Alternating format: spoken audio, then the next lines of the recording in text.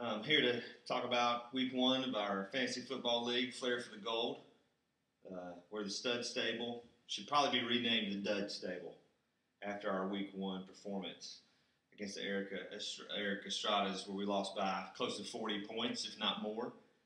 Fact of the matter is, we had some players who didn't perform up to par, and we left 41 points on the bench with Erik Foster. And anybody who told you that he was going to score 41 points in week one against the defending AFC champions is a liar. No one expected that. The fact is, we started two proven running backs in Jamal Charles and Michael Turner, and it's easy to see and sad to see that Michael Turner is not the player he was 2 years ago.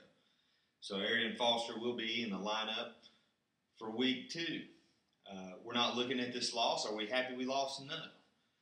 But we're not looking at it and saying, well, our team's terrible, we need to blow up the roster, make some crazy trades, and do all this and just shuffle the deck again. No, it's not like that at all. We had enough points on our bench to win that game, and we didn't do it, and that's on me. As the coach and GM and owner, it's on me to get the right players in there, and I didn't get it done this week. So hats off to the Erik Estradas and Chase Smith. They won the game. They had Peyton Manning, who did score 40 points for them, and that's not unexpected. He had a good game, and nothing we can say about that. That's in the past. Our focus this week is to get ready for the Dan LeFrauds and try to do the best we can. We're going to have a better lineup. We got a new starting quarterback this week in David Gerard.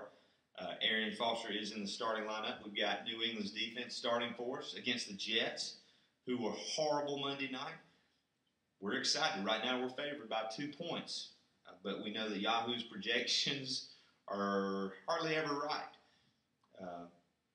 The LeFrauds have a good team. They've made some moves that I wouldn't have done. I don't know why you trade Tom Brady for Tony Romo. I just don't see a sane person making that move. But Jan Patterson's been here before. He's not a novice. He's not a rookie to fantasy football. He knows what he's doing. The fact is, they're 1-0. We're 0-1.